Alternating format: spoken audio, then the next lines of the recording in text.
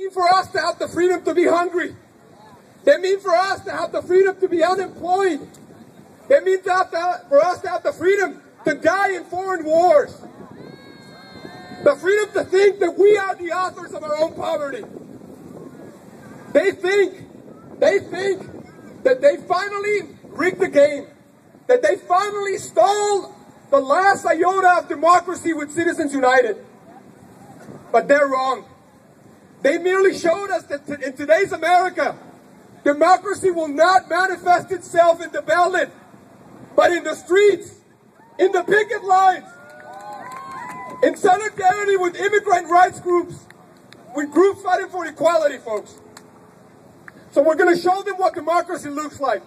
So show me what democracy looks like. This is what democracy looks like. Show me what democracy looks like. This is what democracy looks like. Now, folks, other Central Labor Councils from the afl-cio, along with mine, endorsed this rally and they were going to come here.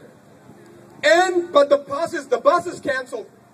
The buses did not want to come in the hurricane. But the people did not cancel. The people are here in spirit. And each and every one of you are heroes, and you're delegates for all of them.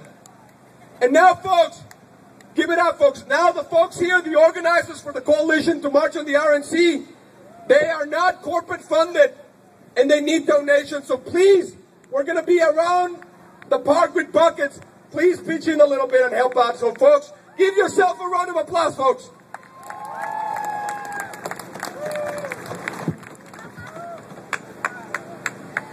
Thank you, Beto. Thank you, Beto. Another round of applause for Beto. Our next speaker is Sarah Flounders. She's from the International Action Center. Flounders is a longtime activist and leader in the International Action Center. She works on many campaigns involving the peace movement and is a very important leader against oppression and poverty and war. Let's give a round of applause for Sarah.